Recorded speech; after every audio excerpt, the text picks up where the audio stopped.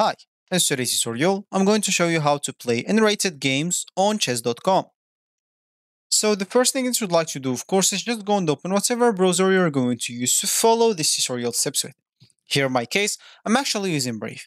But of course, in your case, you can use any other browser could be possibly working for you in your PC. Once you open that browser, make sure to go to this URL section and simply type chess.com and hit the enter button, and that should take you into this page. Of course, if you have an account, you can simply go and click on this login option on this left panel. And here you can enter your username or email, password, and check this remember me if you don't want to log in anymore. Of course, you can even log in with your Apple account, Google account, or Facebook account if you don't want to go through all the boring steps of creating or logging into your account.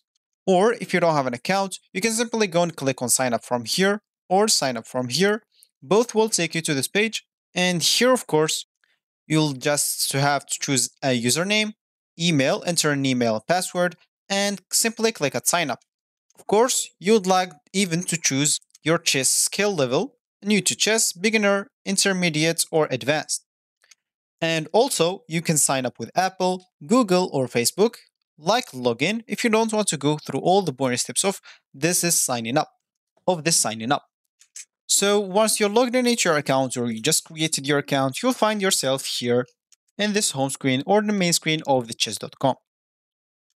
So as we said in the beginning of this tutorial, we would like to play Unrated games on chess.com. And of course, if you want to do that, you can simply go to this left panel, click on play, and that should take us into this option.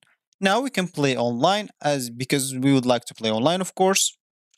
Once you're here, of course, go and click on this custom option. And as you can see here, we have rated option is toggled on. We have to make it off. And of course, now we'll be able to play unrated games once we click on this play option.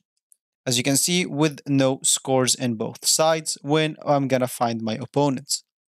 So this will be actually for this tutorial. I hope you like it. Thank you guys for watching and goodbye.